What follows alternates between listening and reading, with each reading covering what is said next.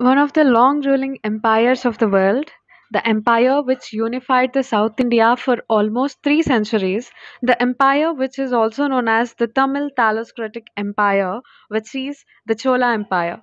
Hey guys, welcome back to our channel. Today in this video, we are going to know all about the Chola dynasty. Chola dynasty is having prominent position in our Indian history. It is also known as the Tamil Thaloscratic Empire.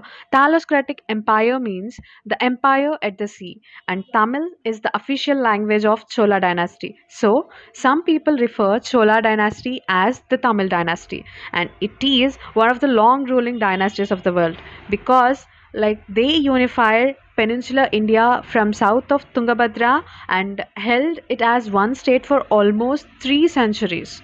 So it is one of the long ruling dynasties. And the time period on which Chola dynasty flourished is referred as the golden age of Tamil. And if we observe the map, on the map we see the pink part, the Chola dynasty. So it unified almost all the South India. From 848 to 1279 AD, Chola Empire flourished. And they have influenced not only India but also other countries like Sri Lanka, Maldives, Indonesia, and many more countries. Now, let us discuss how we are getting to know all details about the Chola dynasty. We can't go back into our past and see who won the battle, who conquered South India, all these things, right? So, in order to believe that Chola dynasty existed, we need some proof. So, sources are nothing but those kind of proofs. So, there are various kind of sources available in the Chola dynasty so that we can believe that Chola dynasty was existed. And the sources like inscriptions, royal orders, literary sources, etc., etc.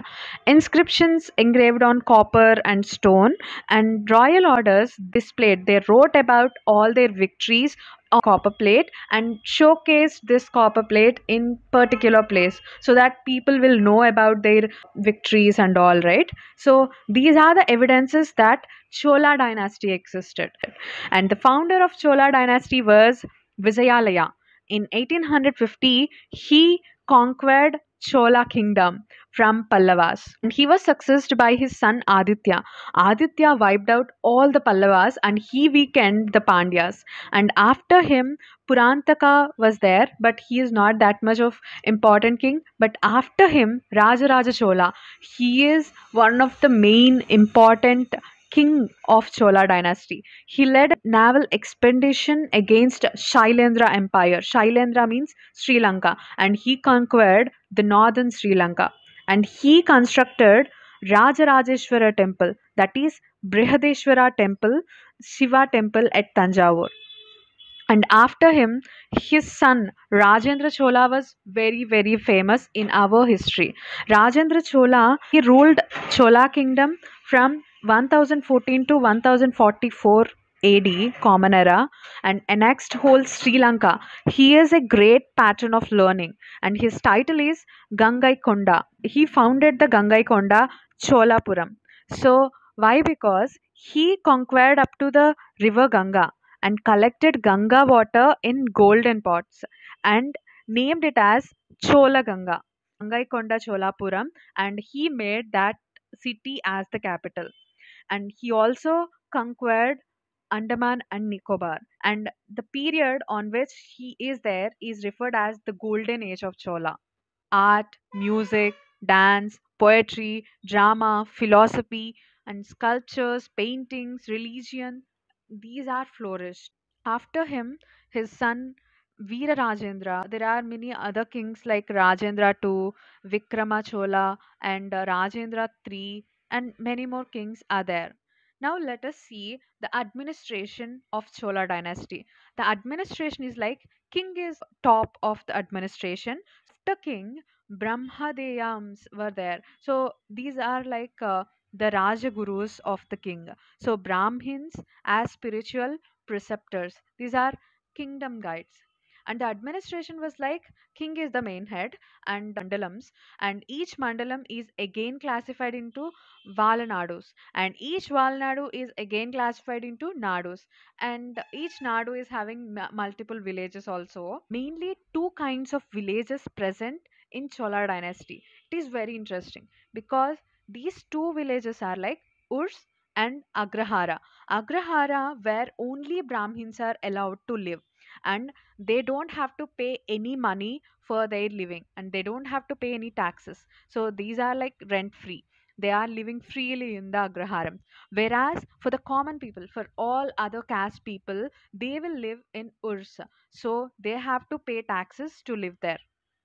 So this is the administration. And if we talk about the revenue administration for the purpose of like assessing tax, the Chola undertook extensive land surveys and revenue settlements.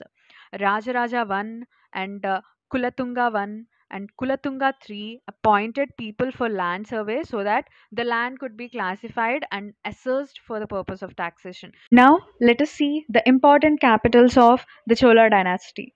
As the kings changes, their way of ruling also changes. So according to their need, they will also change the capitals. So likewise, they changed the capitals. Like initially, Tanjavur is the capital, and after that, Gangaikonda Cholapuram. So these two are very important capitals of Chola dynasty. And if we talk about the religions, Chola rulers were Saivites.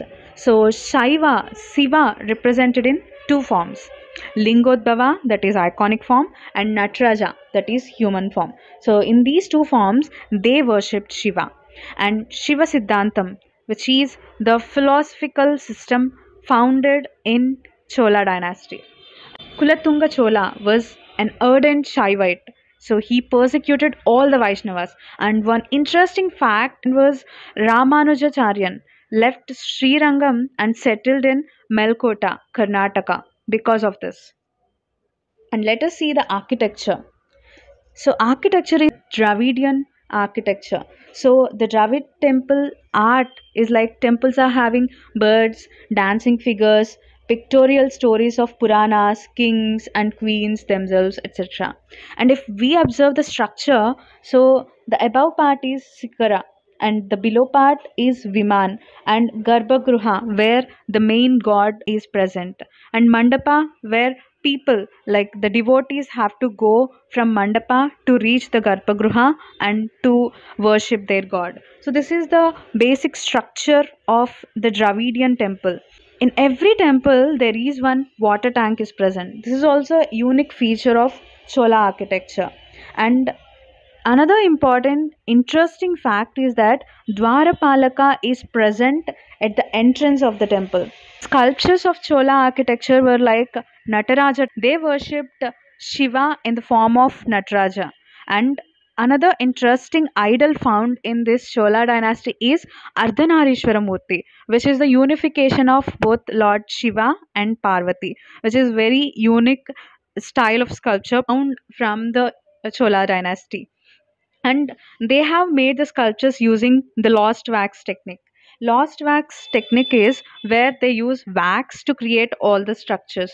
For example, if they want to create something like for example arrows or something, then they will create the candle model of the arrow, and then they will insert that model into the mud, and then they will melt the wax, and then they will pour the molten metal into the hole, like the place where the candle is melted.